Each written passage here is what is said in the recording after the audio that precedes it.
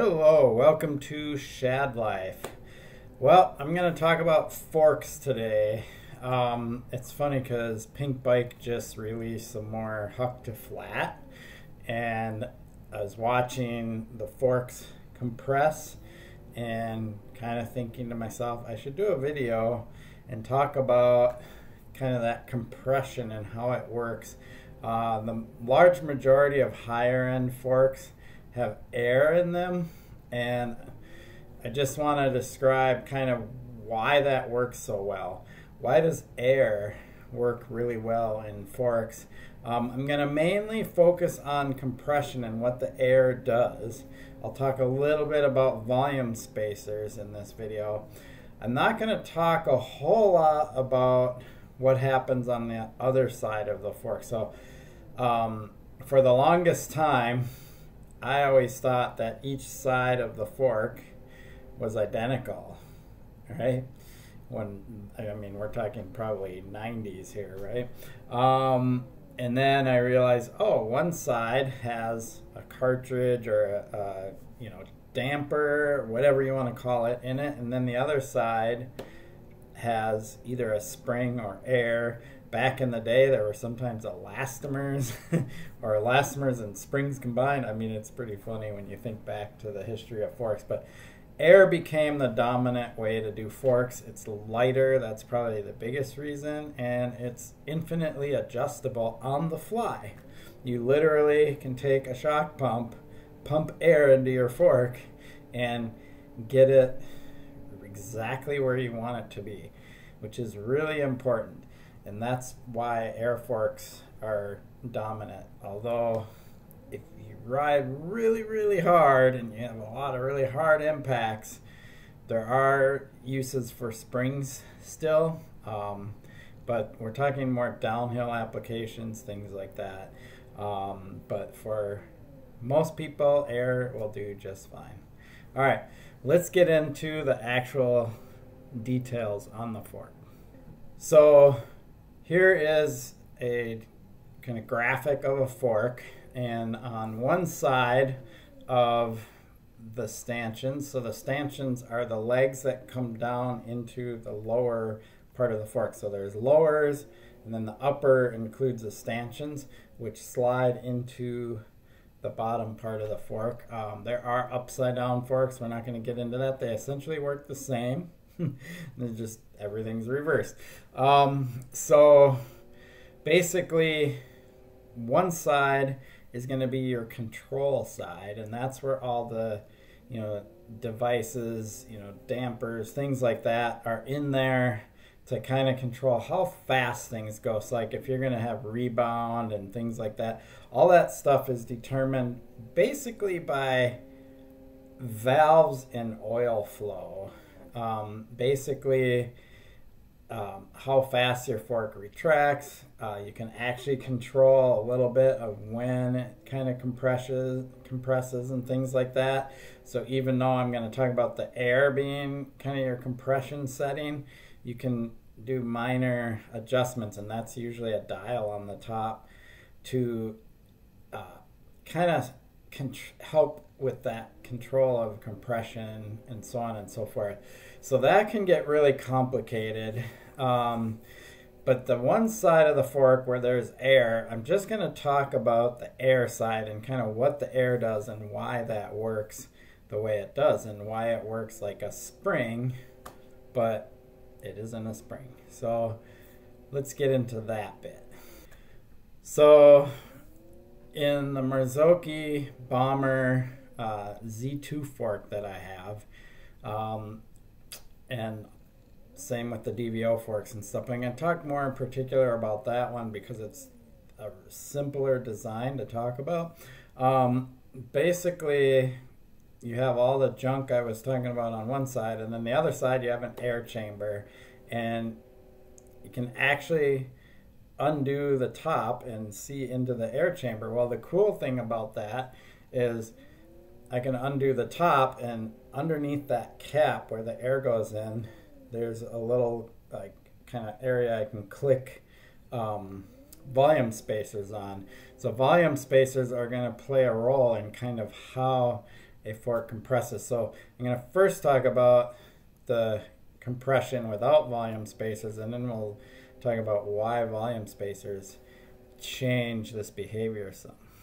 So here is a fork at full extension and unweighted, so we don't have any weight on it, so there's no sag. Unweighted means no sag. Sag happens when you get on the bike and there's that initial bit of compression. You actually want sag. I think people think sag is taken away from your travel, but it's actually not, believe it or not, because you want your fork to actually extend from sag to full extension when you go through bumps and dips and stuff like that. You want your wheel to actually track into those dips. You don't want it to skip over.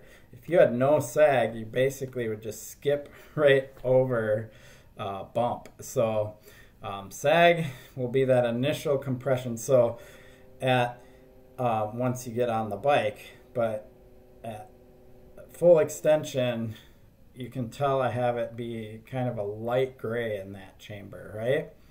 So now let's get on the bike, right? Which we're not actually going to do, but pretend we get on the bike and we go about that roughly 25%, 30% sag. Well, what happens there is notice that the air gets a little darker gray. That's meaning that the air is getting more compressed into a smaller space, right? So that actually makes the fork a little bit stiffer. So if you get on a bike and you kind of push down on it and it's kind of springy at the top, but as you get down into the travel it gets a little bit harder. Well, that's why, because you're actually giving less space for that air to be in, and that's the compression part of this. And as that air becomes more dense, because the space is getting smaller, that the fork is going to want to push back at you harder, right? Here we imagine we hit like a bump in the trail and we compress the fork, let's just say 50%. Well, now that gray gets even darker, which is even more dense air. So now the fork is getting stiffer, right, as we get further into the travel. And then let's just go all the way near bottom out, right? And now we're at like almost black, right? Because that air is getting compressed into such a small space. There isn't really anywhere for it to go. And yes, they build in this into the fork, so the fork will bottom out before it runs out of air, because otherwise you would just blow up your fork every time you bottomed out, right? If you bottomed out and didn't have anywhere for the air to go, it would bottom. So the fork will bottom out before the air runs out of space, right? They're designed that way, right? So now if we start taking the weight off, because there's so much compressed air in there, it just wants to push the fork back up. This is why we have all the junk on the other side of the fork, because if we had nothing over there and it was just purely air, the fork would compress and then it would just spring back. It would be like a pogo stick. It would just be like, right? So that's why we have all this valving and damping and other stuff on the other side of the fork, is so because there's so much pressure on it, when the fork is compressed, it's going to want to spring back really hard to get the fork back to full extension, and we want to control the amount of that on the other side of the fork. So that's basically in a nutshell how compression works, is as the fork compresses, the air gets more compact, thus creating more pressure. So you may put, let's just say you put 200 psi in your fork. Well, when you're, got that fork way compressed, it's probably at what, 400 psi? I guess I don't know the math of volume and how much it would be reduced, but you're actually increasing the amount of air pressure by reducing the amount of space. And then that will push back. So this is why you want to follow the manufacturer's recommended air, because if you go above, you could put more air in your fork than what the manufacturer recommends. So if the manufacturer says 250 psi is your max, right? And you put 400 in there and your fork is super stiff, great, right? Until you hit something really big and compress that fork. Now that amount of air pressure is going way above what the manufacturer designed the seals and the fork for, and that's when you can blow out your fork. So even though you can sit there and pump more air into your fork than what the manufacturer says and nothing's going wrong, your seals aren't blowing out or anything, they will blow out once you hit something and once that fork compresses.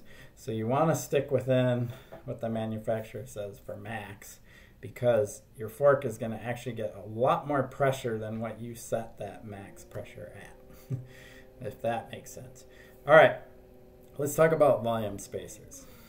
One of the things I really like about volume spacers, and here's a picture of a fork with just, some area taken out in there, which are these plastic things that I snap into my fork, and you can put 1, 2, 3, or whatever, right? Every manufacturer does it a little differently, but in my Z2 fork, I have 3 volume spacers. And the reason why I put them in there is because I want the fork to have that soft top feel. So when I'm going over bumps, I like it to take that chatter out. So there's 2 ways to prevent your fork from bottoming out. One is add more air, right? So if I add more air and make the fork really stiff and I don't have that initial 25%, 30% sag, right? Sure, I can prevent my fork from bottoming out, but then it's going to ride like crap. It's going to be all over the little chattery bumps, things like that. So volume spacers are like awesome because you can put them in there, set your fork sag how it should be, have that initial kind of movement at the top of the travel to take out all that small chatter.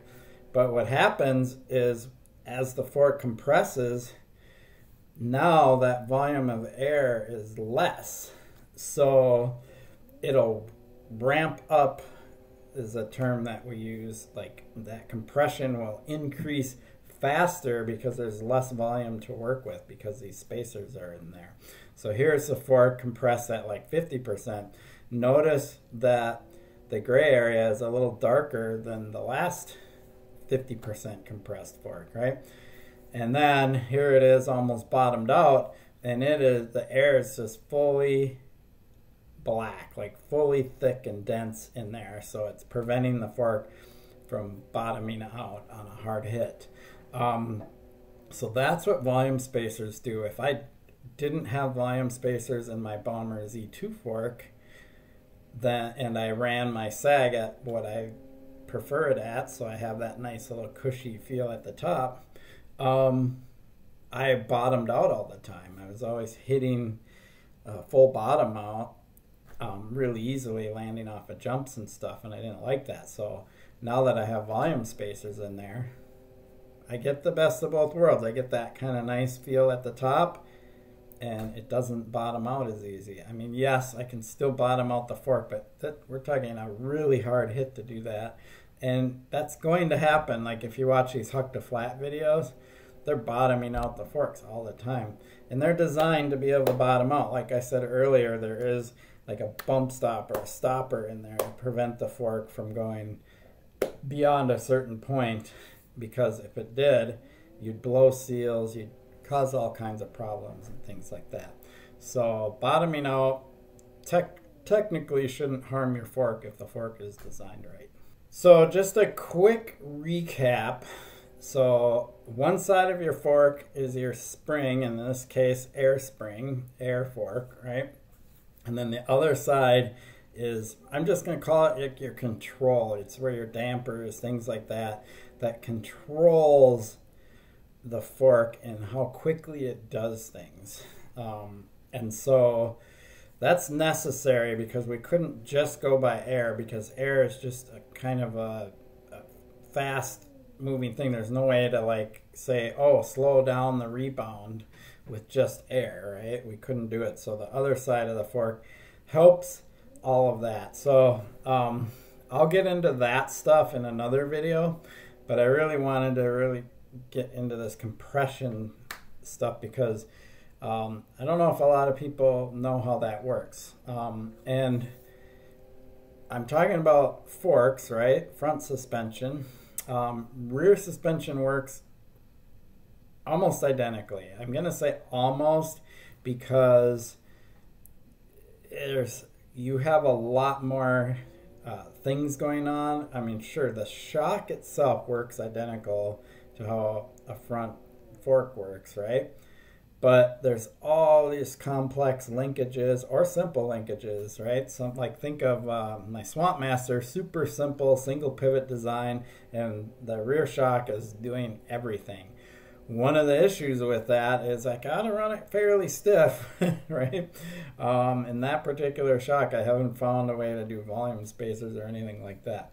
But if you go to my Salsa Ruffler that has split pivot and a pretty complex linkage system, the way the frame moves and stuff, then you can have a lot more adjustment and play in how it feels, because your complex linkage is working with the compression and rebound and all that stuff in the rear shock.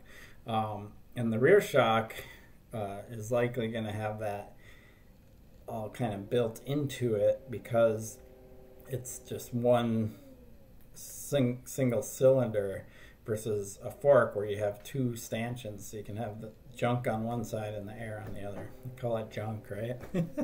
Pretty fancy junk, isn't it? All right, so there you have it. I hope you appreciate these kind of tech videos. If you do, let me know in the comments, and like and subscribe. Peace.